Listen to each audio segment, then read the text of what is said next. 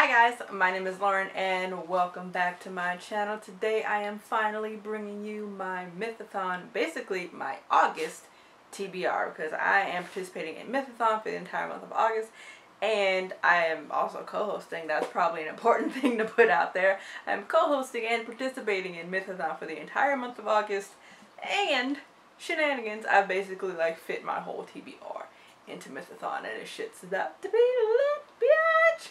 Also, I am going to attempt, hopefully we can do it, vlog at least once a week for the entire month, my Mythathon progress. Like a week-long reading vlog every month. Like, cause, bitch, woo. Anyway, one cool, like, housekeeping thing is not even housekeeping thing. Just one cool thing real quick before we start.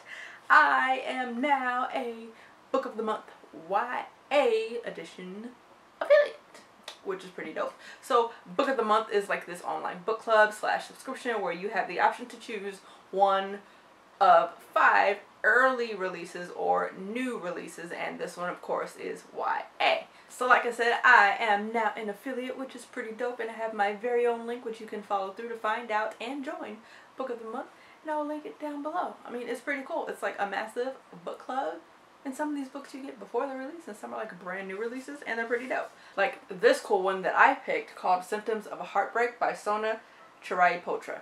This, ooh, baby, this book is a contemporary rom-com about Indian American teenage med school prodigy, like 16-year-old. This teenager is a full-fledged doctor who gets a job basically treating kids with cancer and ends up kind of falling in love with one of her patients, a teenager who was just recently diagnosed with cancer.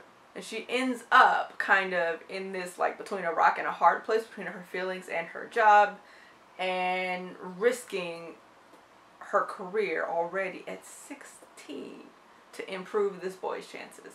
I have not read it yet. I can't wait to get to it. It was sent to me by Book of the Month, and it was one of their options, and I believe I know what the choices are for next month. Y'all don't know yet for August, I mean, but I've seen them. They're pretty fucking dope. Okay, so put my link down in the description box. Click it, join Book of the Month, get cool shit. Alright, now back to other cool shit. Alright, so Mythathon. Let's tell you what it is, and then I can get to the TBR, okay? For those of you who have not watched the announcement video. Mythathon was created by Jesse from Bowties and Books to commemorate their booktube anniversary. They wanted to do something cool and kind of dope to tie in their anniversary, even though they always do cool and dope things, but this is just one more cool and dope thing to add to the list of cool and dope things they have been doing since they've started their booktube channel. Now, it is divided up into teams led by the 4 co-hosts, one of which is myself. For each co-host, Jesse has picked a god or goddess, and then a sign to go along with it, so you can kind of tie in your astrological / zodiac sign, and either way you want to do it. It's pretty cool.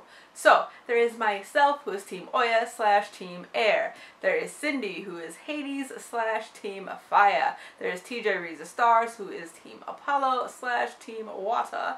And then there is Brittany the Bibliophile, who is Aphrodite / Team Earth. Now, I have already explained all of their prompts in my announcement video, so I'll link that down in the description box if you have not watched it. And now we're going to go through my prompts, because my prompts will then lead me to telling you what books I'm reading for them. So let's get to the TBR part. Now, for my team, for all of the teams, there's a group book. The book for my group, the group read for my team, English, Lauren, is The 100,000 Kingdoms by N.K. Jemisin. I will be getting this from the library. It's already in hold, so I don't have one to show you, so I'll put a picture here. It is about an outcast from the north who, her mom mysteriously dies, and then she gets summoned to the city where, oddly enough, she is announced as the heiress to the king, and she gets embroiled into this, like, giant, politically messy battle royale for, you know, the kingdom, basically. I'm expecting it to be all kinds of dope, and because it is written by N.K. Jemisin, I am expecting it to rip out my heart and shred it to pieces and give it back to me and be like, but why you mad though? You knew what you was getting into. I expect there to be epic world building.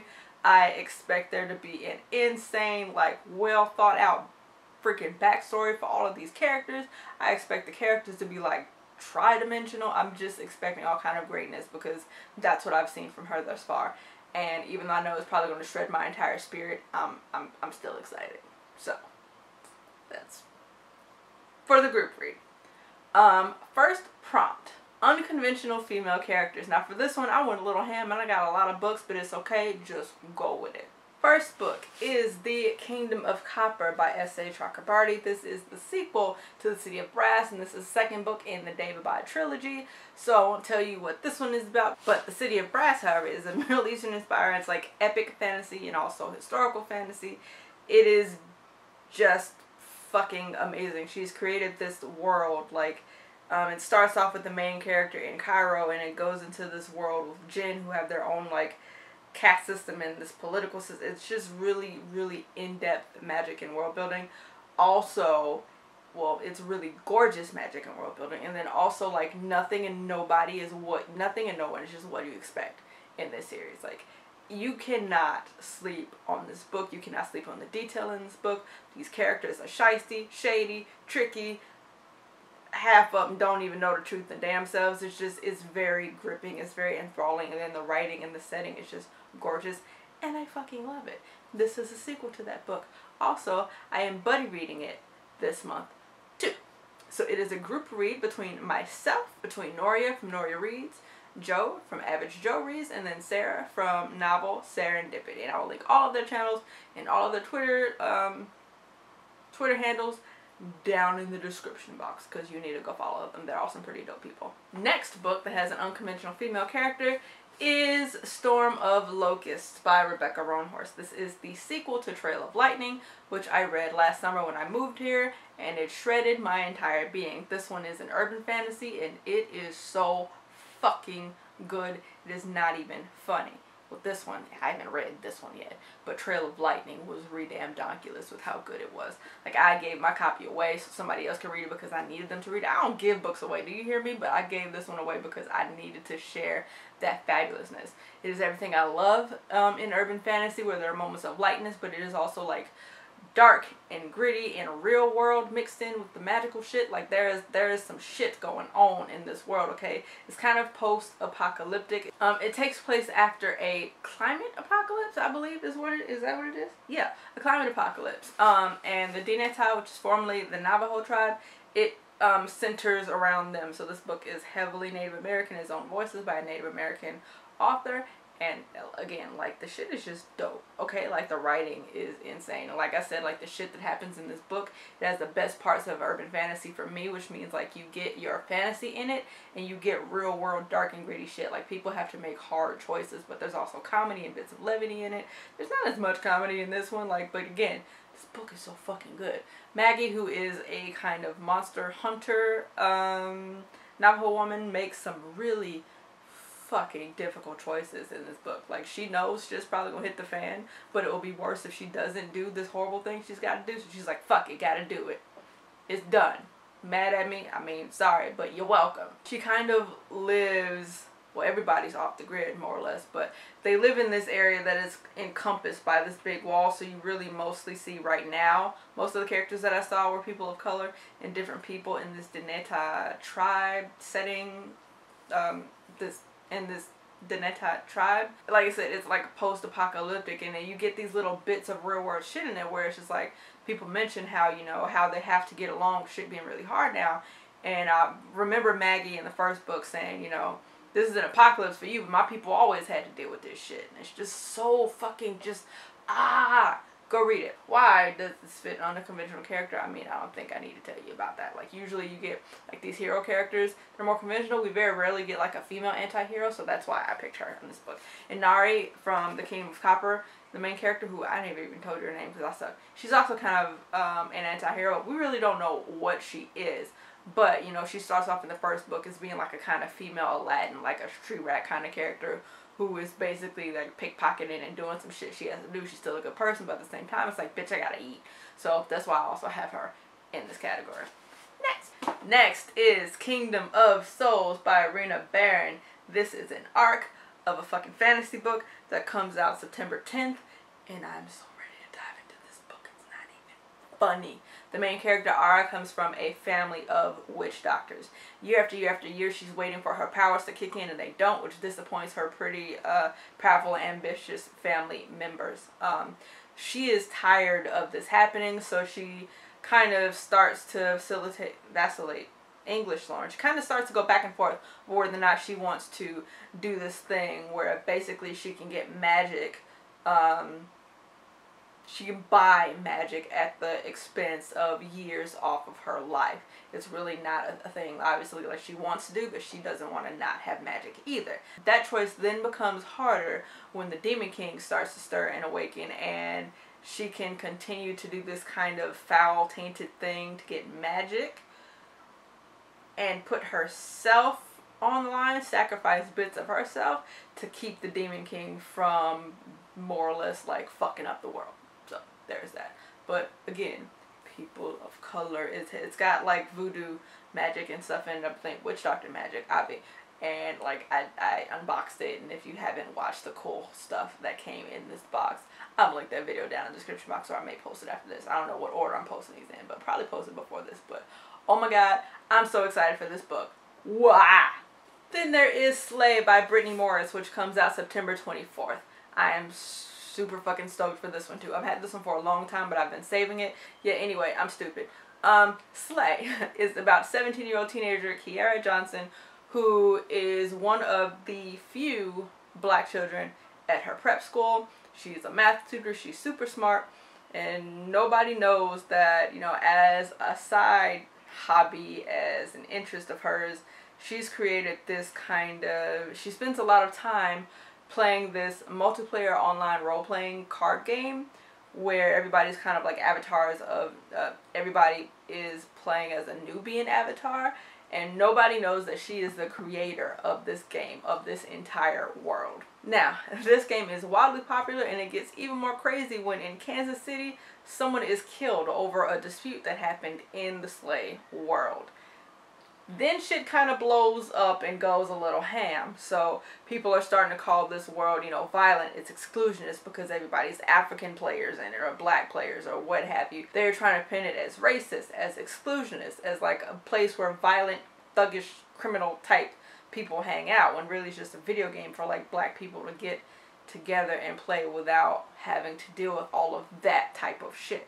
So now Kiara is dealing with all of the backlash from this while trying to kind of maintain herself, and is learning slash like standing in her truth and what it means to be unapologetically black in this world where, you know, blackness is still kind of being othered, so to speak. So I'm waiting for that. It's seeming to me like it's a more like nerdy version of Thug, and I am fucking here for it. That was really enunciated for no reason, but anyway, I mean, it was for a reason. But again, unconventional female character, STEM girl. Oh yeah, I'm here. Let's do this. Yes, I have a lot of good books this month. I'm really stoked about it. Next up, I have Good Luck Girls by Charlotte Nicole Davis. This one comes out in October. I'm not exactly sure what day. I was too lazy to look on Goodreads, I suppose. But in this one, in the world, I believe the world of setting, the country of Arquetta, they're called Good Luck Girls because their luck is everything but. They are sold to this welcome house as children. They are branded with cursed markings and then trapped in this kind of life that they were sold into. One of the main characters, Clementine, accidentally murders a man, and then the girls risk a dangerous escape and harrowing journey to find freedom, justice, and revenge in a country that wants them to have none of those things. Pursued by Arquetta's most vicious and powerful forces, both human and inhuman, their only hope lies in a bedtime story passed from one good luck girl to another. A story that only the youngest or most desperate would ever believe. It's going to take more than luck for all of them to survive. Look at this shit. Look at this fucking cover with this beautiful dark-skinned black woman on the front. Fuck yes. Bro. Look. Then we get to, all of those were my unconventional female character. All of those fit that one prompt. Then we get to the next prompt, which is read a book with a number in the title. Now also 100,000 Kingdoms fits this, but I do as well want to read The Forest of a Thousand Lanterns by Julie C. Dowd. This is an East Asian reimagining of the story of the Evil Queen, like Snow White and the Evil Queen. This is like a reimagining of her backstory. This book came out in 2017. I got it when it came out in a book box. I was super stoked about it because I wanted this book. I've been watching the hype for this book for like months and months before it came out.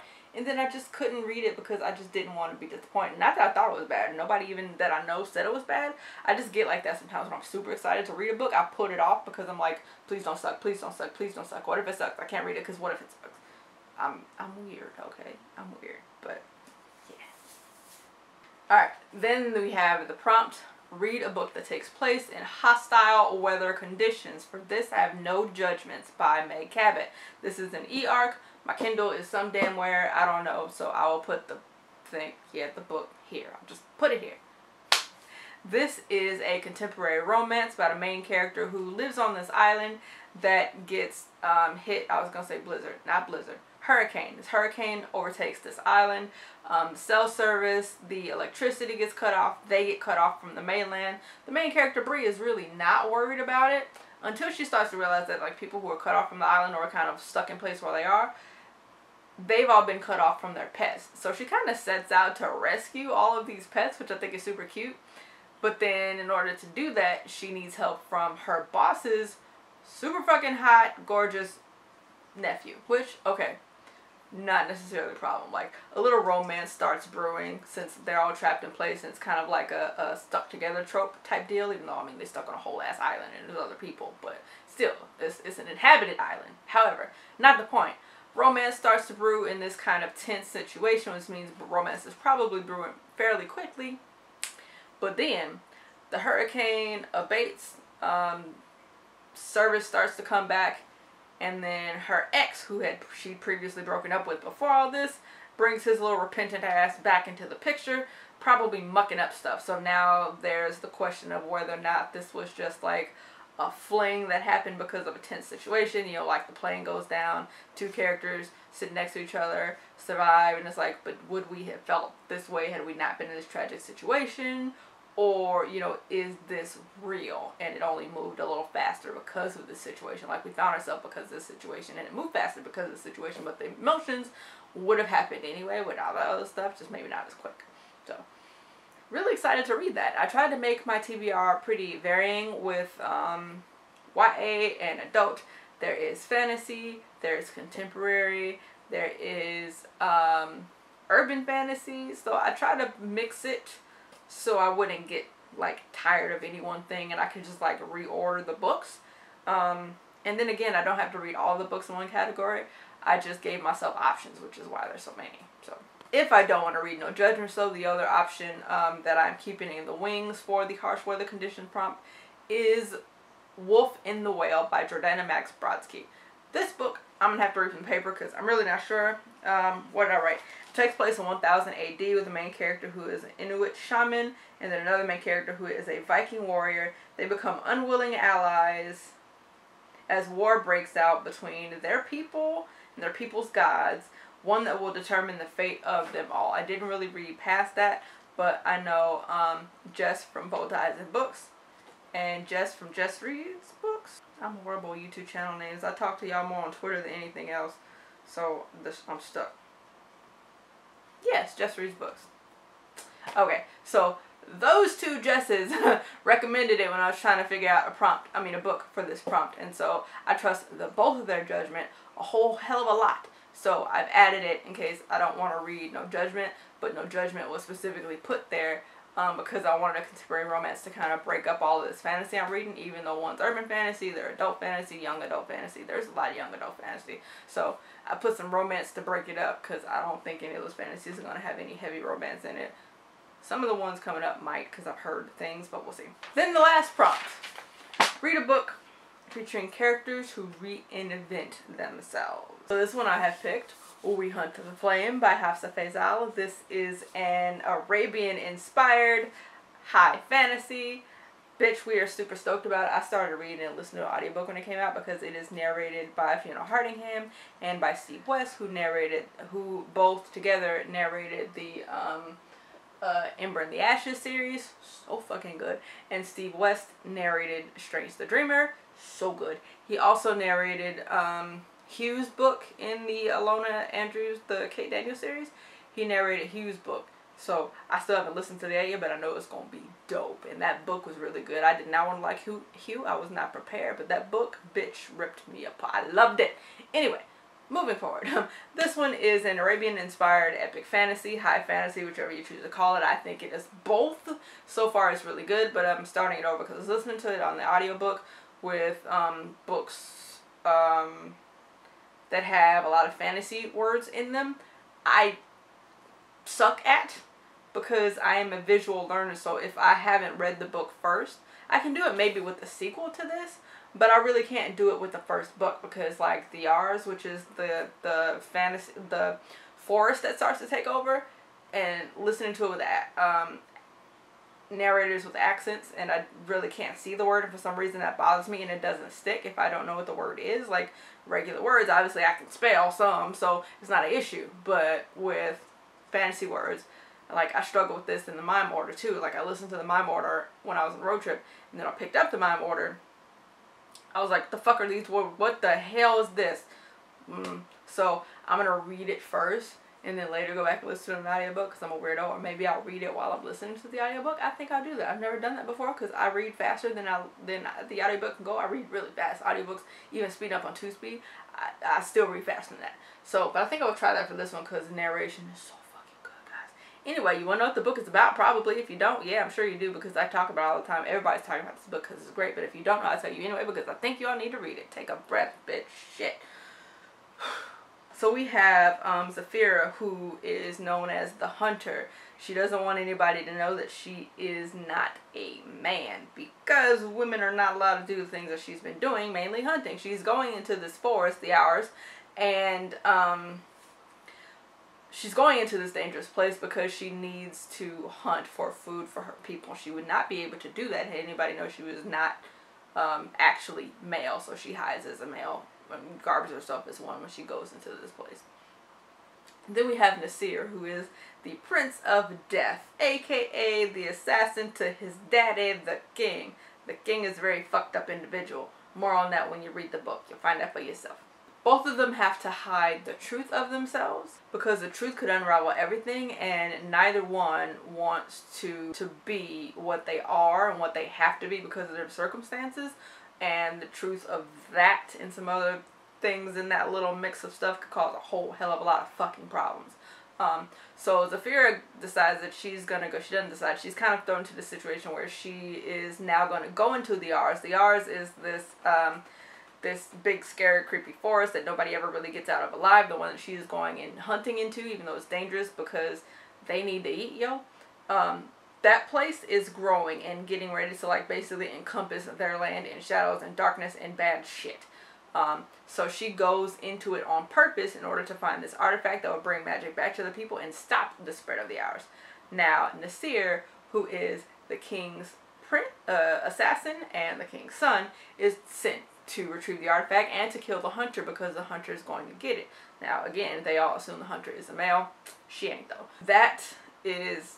yeah, that's obviously going to cause some problems, but I think there's romance. There's also a lot of other characters I haven't met, so I'm not sure who the romance is between, but I'm going to guess it's between Nasir and Zafira. If it's not, don't fucking tell me, because I have gone into this book as blind as I possibly could with all the hype surrounding it, because I've been Twitter stalking the author, and I love her, and I love this book so far, even though I'm starting it over, so I can just fully be encompassed in it, because I can't really delve into an audiobook like I really, really want to, because my attention span, she's not good.